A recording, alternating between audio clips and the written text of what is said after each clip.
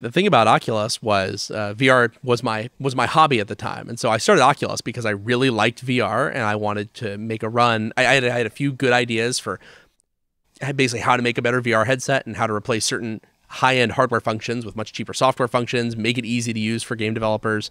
But I started working on VR when I was 15 as a hobby because I was building PC gaming rigs, and I had built a really, really nice PC gaming rig. And as I started planning out my next round of upgrades, it just wasn't exciting. And it was clear that the future of gaming was not going to be more monitors and more graphics cards and just incremental improvements. It was going to be something radically different. And as a science fiction fan, it was apparent to me that virtual reality was not just the next step in gaming, but the final thing. Once you have perfect virtual reality, like that's it. The ability to simulate anything a human could experience or imagine experiencing. That's the holy grail. And so I decided that I was going to work on that as a hobby.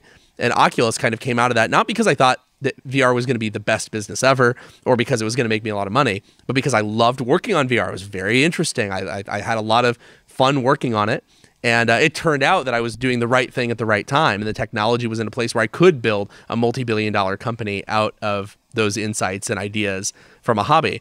But to the point you just mentioned, I've often said Anduril was different because I started from the beginning saying, I am going to build this into be a major company so that I can have a big impact through the size and through the influence, which is very different from, let's make my hobby into a thing that pays the bills so I can move out of this 19-foot camper trailer and into a real apartment. Following your passions generally doesn't lead to being a billionaire or founding a multi-billion-dollar company. Oh, no, not at all. I mean, one of my contrarian pieces of advice to people is to never follow your passions, follow your talents, because those often are not 100% aligned. So many people, they get this false advice where they're told, follow your dreams, follow your passion, whatever you love doing, that's the thing that you really should do with your life.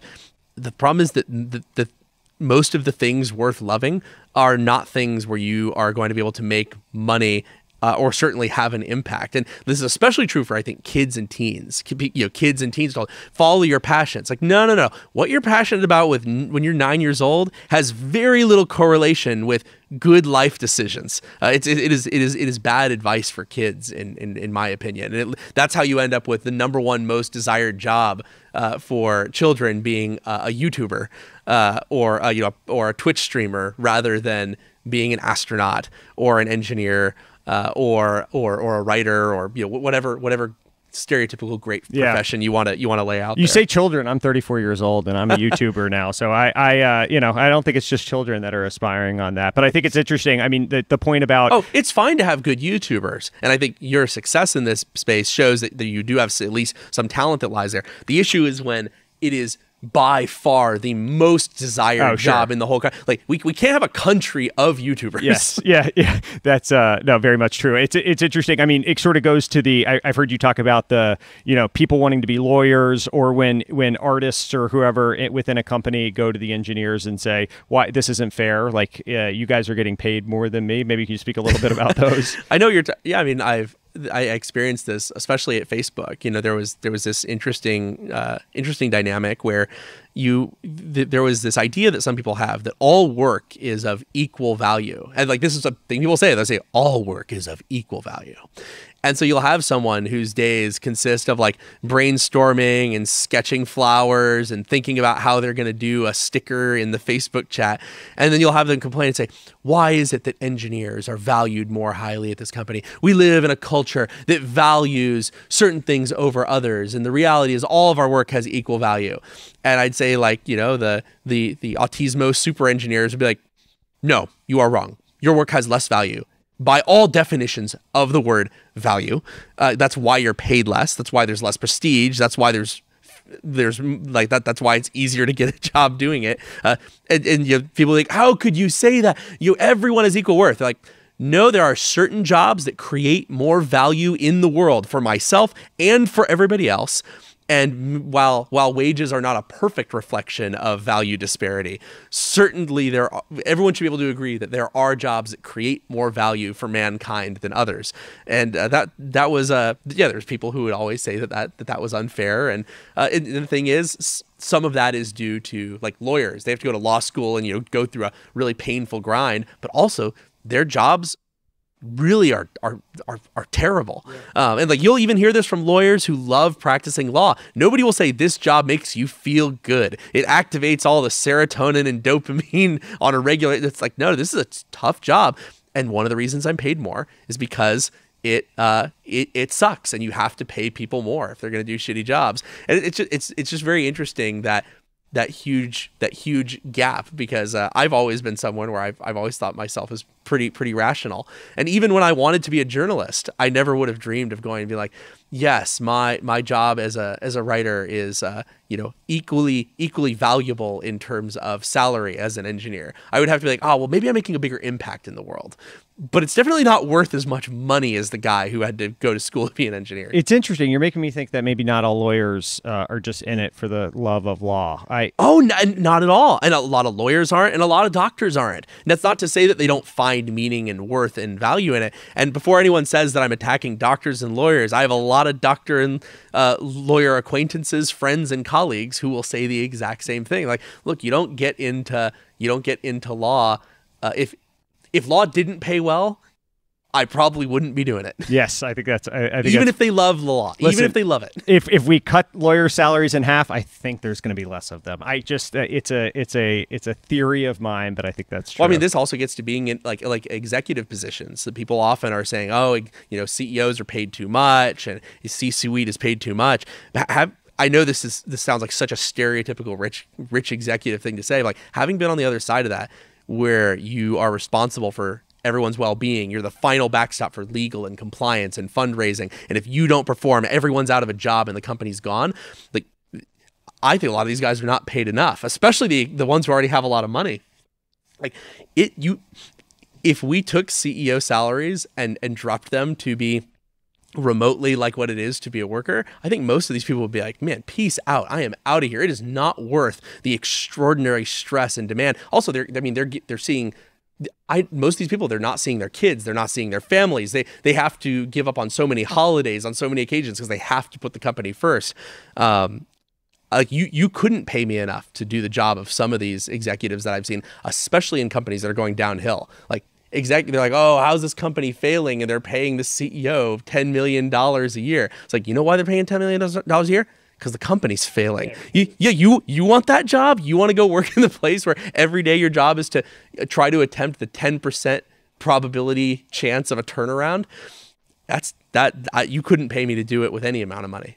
It's interesting. Yeah, I mean, it's all these things. It sort of goes back to the incentive point between dollars and prestige and and it's sort of like, hey, listen, everyone's like, well, why don't we have better people in politics? And I'm like, well, listen, that's a pretty fucking shitty job, and you don't get paid very well, and like people send for many people in politics, it's the best job they can have too. Like, there's a lot of people where it isn't that great of a job, and people are like, oh, well, it pays $170,000 a year and you get benefits. Like, yeah, but you spend all your time traveling. You're fundraising all of the time. You get death threats all the time. You get death threats all the time. People. Your family is now being attacked by press, by random people on Twitter, and that never goes away even after you're a politician. It's like, why are so many politicians sociopaths? It's like, well, listen, it takes a sociopathic person to want that job, right? Well, and I think a lot of the best politicians I've seen are the ones that get out of politics eventually. So they'll get in because they really want to make a difference, and then they just can't take it. They come to, yeah. If you're able to survive in politics for decades, it either means that you're truly a believer in your mission, or you are broken in the brain in some way. Yeah, I think that's right. That's right. So Oculus, so VR, you started it at 19, sold by 21 for billions, 2 to 3 billion, depending on sort of how you depends on how you count. Yeah, what's a billion? Depends on the accounting. Yeah, what's a billion between friends, right? Specifically, like the reason for the confusion, and just for anyone who's listening, the official number was $2.3 billion.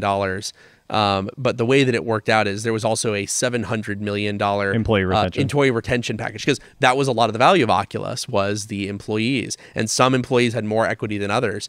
But you really had to make sure that people who did not necessarily have a lot of equity ownership at the time of the acquisition were sufficiently motivated that they were going to continue working. And that's also true for some people that did have a lot of equity ownership, where you had to make it worth hanging around instead of just immediately piecing out. That's one of the downsides of a rich tech market is sometimes you'll have great people brought together, they accomplish something extraordinary, and then they make enough money to go spend time with their families. And who can blame them? Totally. But it's a loss for the industry when you'll have a successful company. I mean, you've seen this before, company IPOs, and then it's right after the lockout period.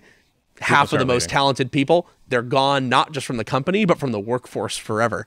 I'm not saying that people shouldn't make money. I love it, but it's one of those things where if you want to paint the whole picture, you got to look at the downsides too. But that's why there was a $700 million retention package. Yeah. Make sure that those people stuck around for a few years to see through what we were doing.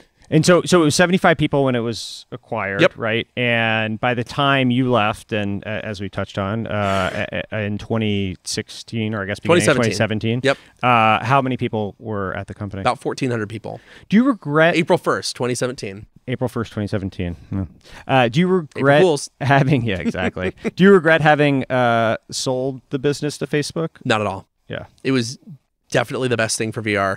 Because of the industry itself, because of the financial outcome, everything. Because, it was. We got the resources we neted to get the Rift out the door and to fund so much content that never would have gotten funded otherwise.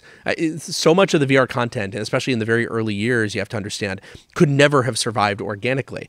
The market was too small. Nobody could possibly have invested the money that we did to start that self-sustaining flywheel of people wanting to buy the headset so that they can play the cool games. Which then leads to money, that leads to more cool games, which leads to more sold headsets. Like, to kick off that flywheel takes billions of dollars. I mean, look at what it took even just to start Xbox. That took billions of dollars, and that was a game console. People understood that. They were able to have ports from other consoles to their platform. Like, starting a new platform takes billions of dollars, and Facebook put in the money. Now, I don't agree with every tactical decision they've made, but broadly, they are putting more into VR than anybody else in the world. And people often point to other companies, especially at the time they did. They said, well, why not Google? Why not Microsoft?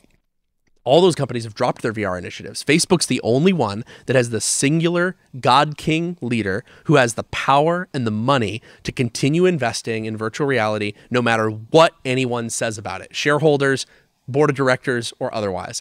And it's really hard to be unhappy with that outcome as someone who wants VR to happen. Now people say, oh, but do you really want it in the hands of that particular corporation? Do you really want this particular model of advertising to take hold?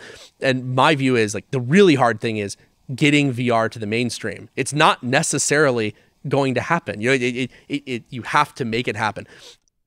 Seeing that happen is my life's work, was my life's work anyway. It's hard for me, no matter how angry I am about how it all turned up. It's hard for me to turn around and say, because I got screwed, this was bad. Yeah. That's just not how it is. It was good, and I got screwed. Yeah, that's interesting. So now, finally, so Andrew, we're sitting in your office. And I made a bunch of money. Yeah. I don't want people to act like, I did not walk away poor. So that certainly just realistically does make it a little bit easier to rest easy. I can only imagine that. I'm told you have a wonderful house here with a lot of cool, interesting I do. stuff. But I'd say I'm probably not going to go on the path that you've seen with other people where they've departed Facebook and then been very aggressively against Facebook. And we talked about this earlier. I'm not going to do that because it'd be bad for the VR industry. Yeah. It'd be personally gratifying, hugely bad thing to do if I want VR to succeed as it's currently structured.